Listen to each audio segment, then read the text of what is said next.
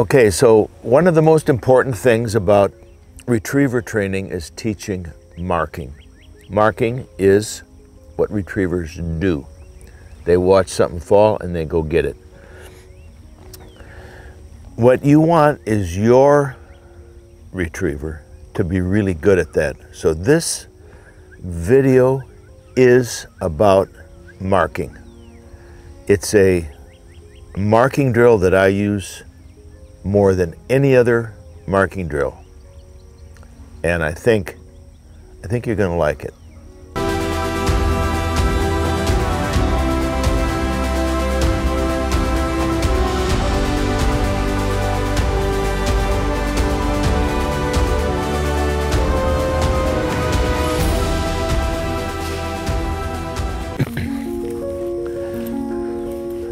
Come here, Dange.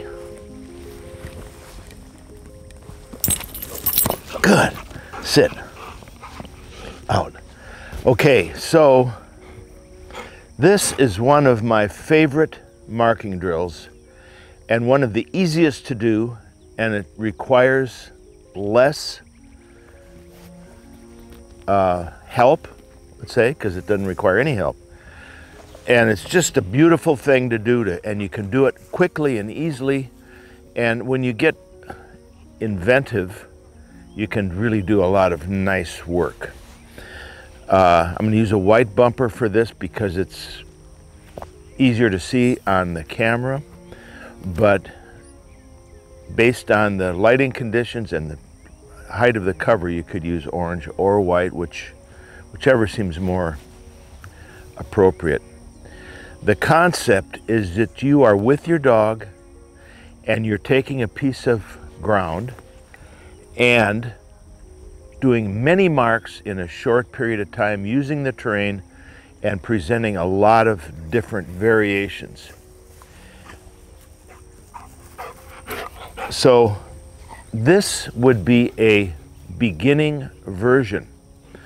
Danger is not really adept at handling yet, so I can't use the advanced version yet. But this is a beginning example of what I call walking marks. Come on, Dange. Hey. Fetch. Fetch. Good. Sit. So step one is to say sit. And you're going to walk away and sit. So I'm going to make this first throw very short, just to get the idea. This is not complicated, and many people do drills like this, but I just want you to know it's very effective, very important, and if you can do it correctly, sit at this beginner level, then you can gradually expand into massive difficulty in your marks. So the idea is you tell the dog to sit, then you're going to throw. Now I'm just going to say sit and throw. The more advanced version would be sit and actually throw and shoot a bird if you want to. So it's based on the level of the dog, but so we're going to do today the beginning version. So, and when you say sit, you may want to reinforce the sit with the electric collar. So it's going to be sit, nick, throw. Back. When the dog gets it, good, that a boy, good. You bring him back to the spot you were, heel, sit, out, sit, and then you go to a new spot. Now, the whole time you're doing this, you're kind of looking around for interesting pieces of terrain, changes of cover, land-water combinations, all manner of things. And the one restriction is that you can't get real long. I've discovered that 100 yards is about as far as you can go, because when you send your dog, anything beyond that, they may not hear you when you send your dog.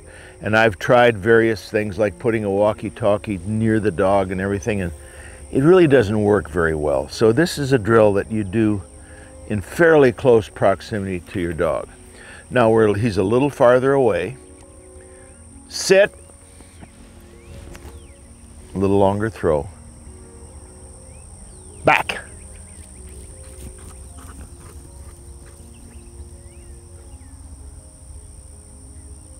Good, that a boy. Good. Heel. Sit. Sit. Sit.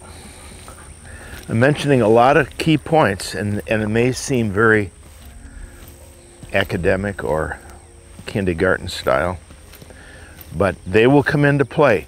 So now what I'm going to do here, I've got a strip of cover. So those last two marks were in the open grass. This is going to be into the cover. Sit. Back. Good. Sit. Very good. Out. Sit. Now this next mark is going to be through the cover.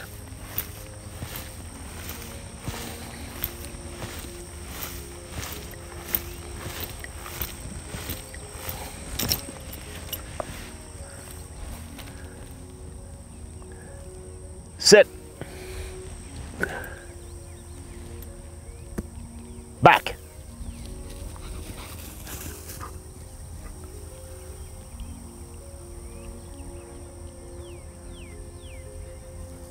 Good. Here. Attaboy. Here. Sit. Sit. So this next mark is going to be through some water. Sit. After you do this a while, and this will be something that probably your most fun activity with your dog. But after you do it for a while, you and the dog are just going to have a beautiful time. Ready? Sit.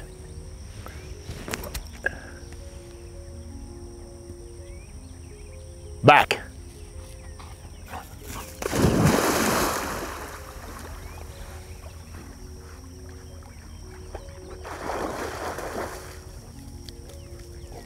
Okay, that a boy, that a boy, that a boy. All right. Excellent. Good. Good boy. All right.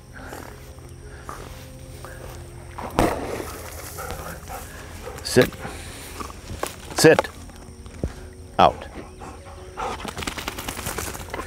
So we've done open field, we've thrown in the cover, through the cover, across the water, and now I'm just going to mention this here. Sit. Once the dog is handling well, sit. Sit. Good. Stay right there. Sit. Once the dog is handling well, you can handle in this situation. I'm going to give you an example of it. I'm not going to do it, but I'm going to say, you could be here and throw a down the shore mark, and the dog could be swimming past you and start to beach early, tweet, cast. You can use it that way. Don't jump to conclusions with a dog that's not handling well. So the possibilities are endless, but this drill is only singles. You can shoot birds, you can use bumpers. I'm going to do a little further one now that requires, that's a little longer mark. So you can see what that looks like. Remember, you sit the dog, you walk out to your throw, where your fall is, you holler sit and throw. Come here. Heel. Sit. Sit.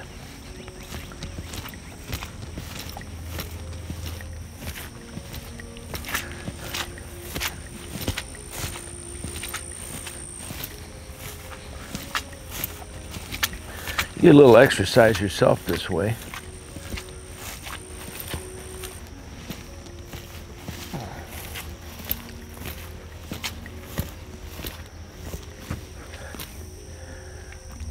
Sit.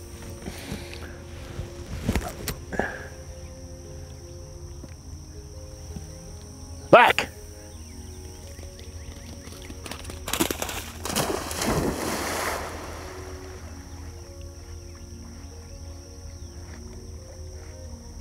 So this is a little land-water combination. No big deal.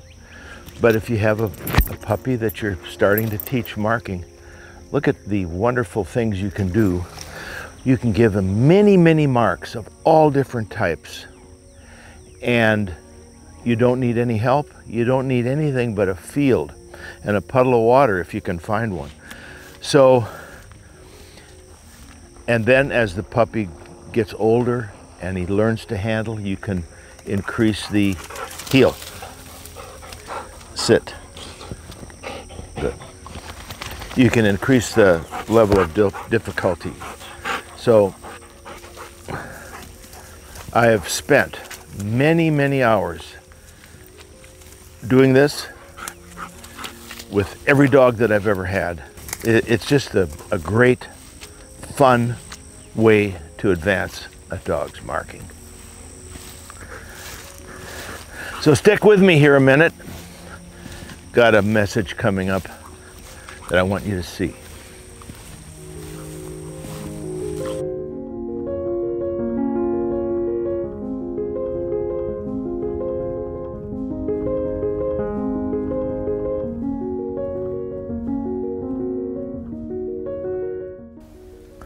The Lord is the one who goes ahead of you. He will be with you.